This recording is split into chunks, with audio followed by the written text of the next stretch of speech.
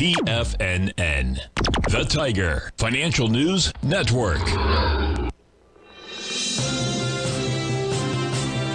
TFNN, headline news update.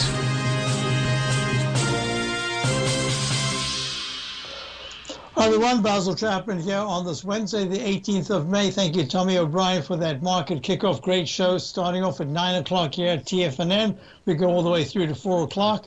We're looking at the Dow down 471 points at 32,182. Yesterday was a really good day. It stopped dead right at the 14-period moving average. This morning it opens at the 9 and then goes lower. This is going to be tough. This is the 4 to 5 sessions after a low that was made on the 12th of May at 31,228.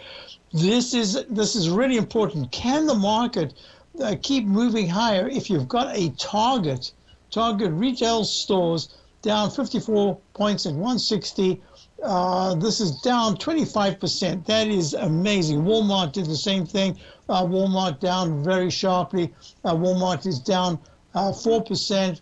After yesterday's big move down. So it's gone from 160 the 26th of April to 125 this morning.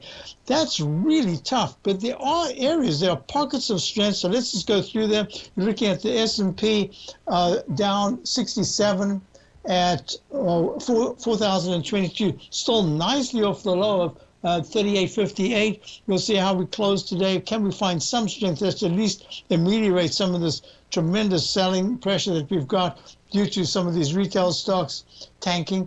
The QQQ is down 5.5 at 300.58. Also, not too bad when you're looking at the overall picture. Looking at the IWM, IWM is trading now down 179. Actually holding the 9-period moving average. So the indices themselves are showing some resilience. The day is young. We'll see what happens in a few hours' time. Gold is down at 10 at 18.08. And that's interesting because the dollar found some support right on the 14-period moving average. It's up 17 ticks at 103.52.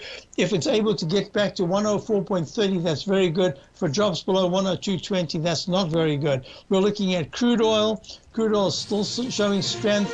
It's turned around now. It's up 20 cents at 109.80, but it's holding very nicely in the TLT. Oh, those bonds. The bonds are moving up just a fraction at 115.25, up 79 cents. I'll be right back for the Tiger Technicians Hour and check out my opening call, my daily newsletter. Hope to see you in a few minutes. Otherwise, have a great day.